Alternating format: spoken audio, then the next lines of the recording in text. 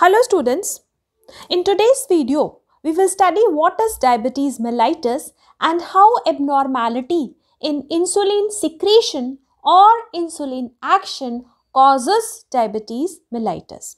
So now look at this chart. This is the structure of pancreas.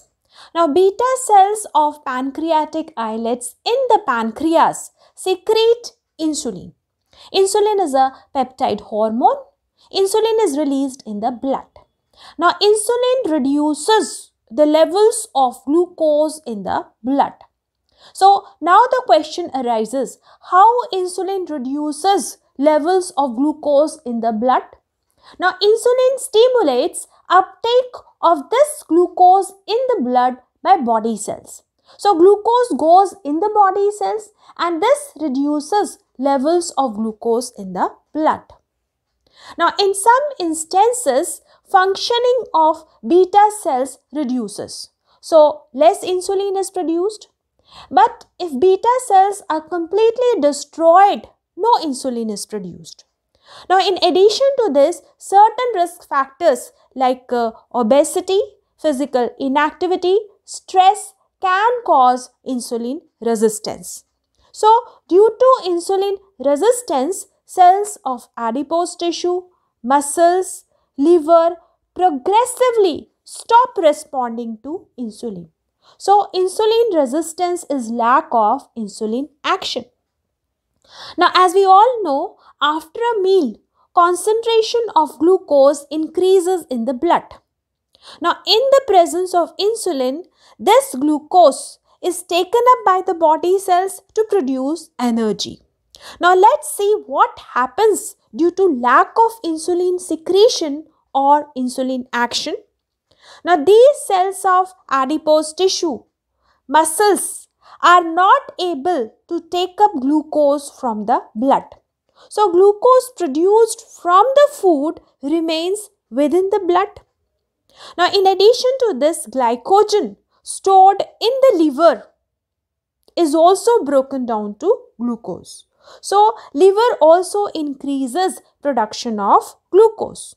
Thus, glucose from the diet and glucose from the liver accumulates in the blood. Now, this increased level of glucose in the blood is termed as hyperglycemia. Now, hyper means excessive. Gly refers to glucose and emia is the blood. So, glucose, levels of glucose increase in the blood and that is termed as hyperglycemia. Now, chronic long withstanding hyperglycemia results in a disease that is called as diabetes mellitus. Thus, diabetes mellitus is a metabolic disorder characterized by hyperglycemia and it is caused due to lack of insulin secretion or insulin action, that is insulin resistance. Now, this chronic hyperglycemia is the main culprit. It causes short-term complications and long-term complications of diabetes mellitus. Now, short-term complications like, for example, increased susceptibility to infections because for example, bacteria thrives very well in high blood glucose. Now, hyperglycemia also causes long-term complications by damaging smaller and larger blood vessels.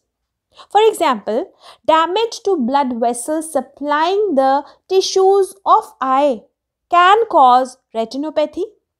Thus, chronic hyperglycemia can cause retinopathy, neuropathy, nephropathy, then brain stroke, coronary artery diseases and many more complications. So, if diabetes is not controlled, it is sure to cause disability and it adversely affects quality of life. So, this is how abnormality in insulin secretion or insulin resistance causes diabetes mellitus. If you find the video useful, kindly like, subscribe and share this video. Thanks for watching this video.